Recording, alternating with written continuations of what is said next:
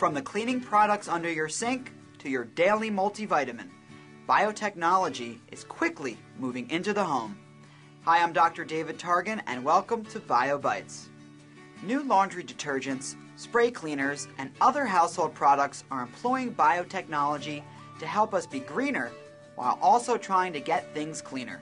For instance, some older cleaning products still use phosphates, which can lead to a decrease in dissolved oxygen in our lakes and streams.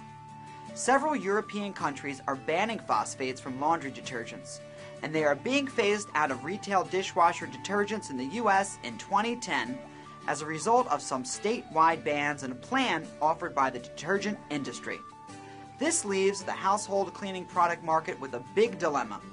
How do you provide the same cleaning power without these traditional chemicals? Many companies are discovering that the answer can be found in enzymes.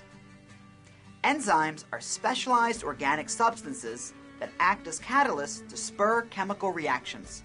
For example, our stomach secretes enzymes that help break down large molecules in the foods we eat into smaller ones, so they can be digested and absorbed into the body.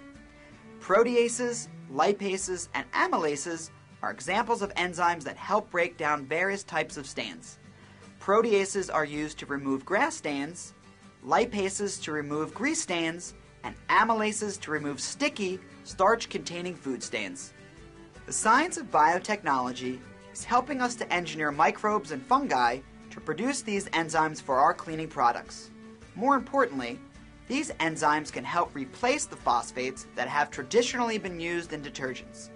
Some enzymes can help lower energy consumption since they offer effective cleaning at relatively lower water temperatures than some of their traditional counterparts.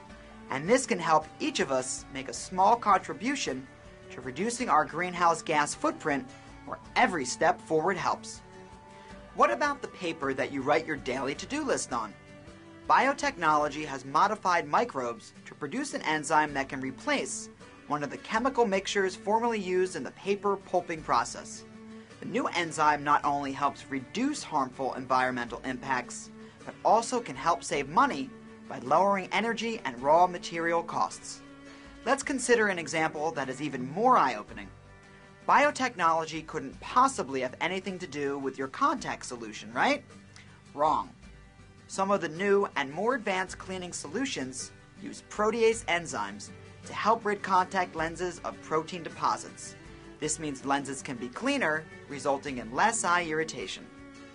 And while we're talking about the morning routine, did you know that enzymes in some toothpaste actually help make your mouth resistant to certain types of bad bacteria?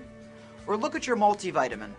Previously, the only way to produce the important B2 vitamin was a lengthy, chemical-intensive process. By utilizing biotechnology, researchers have engineered microbes that produce vitamin B2 as a natural byproduct of a vegetable oil fermentation process. Enzymes continue to replace or help replace many traditional chemicals that have been used in household products, helping us to create a clean, healthy, and sustainable home environment. For BioBytes, I'm Dr. David Targan.